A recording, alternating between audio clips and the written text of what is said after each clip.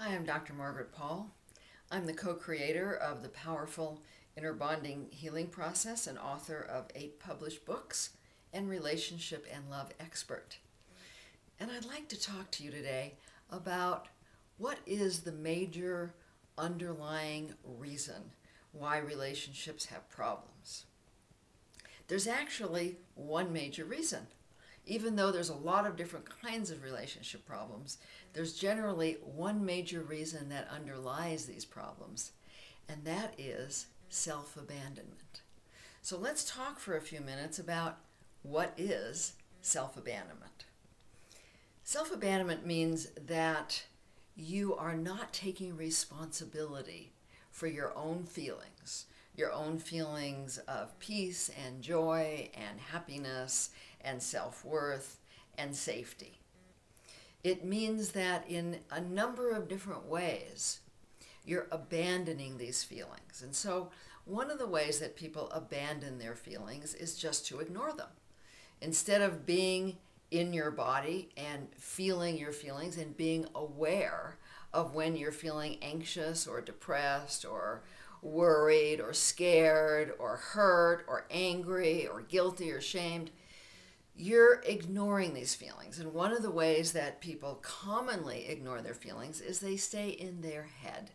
They go into their left brain, their ego, wounded self-programmed mind, and they hope by staying up there that somehow their feelings will magically go away, magically get better. Another major way that people abandon themselves is they judge themselves.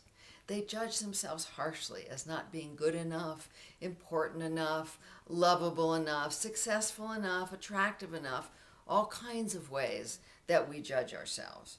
And we often tell ourselves that if we're not good enough, it means that then other people won't like us, other people won't love us, and we're going to end up alone. And this creates a lot of fear inside, that we have to be right and we have to be perfect, we have to do things good enough. And then another way that we abandon ourselves is we participate in a lot of addictions, either substance addictions like food or drugs or alcohol, or process addictions like TV or work or sex or buying a lot of stuff. And we hope that what this does is it fills up the emptiness and the aloneness that comes about when we abandon ourselves. I'd like you to take a look inside for a moment and see, how often do you feel alone and empty and anxious and depressed inside? And how often do you really attend to those feelings?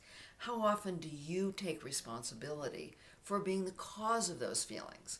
What generally happens is that we blame the past, or we blame other people or circumstances or even God for these feelings rather than take responsibility for them. And finally, another way that we abandon ourselves is we make somebody else responsible for our feelings. We blame them. We give ourselves up to them. We try and control them.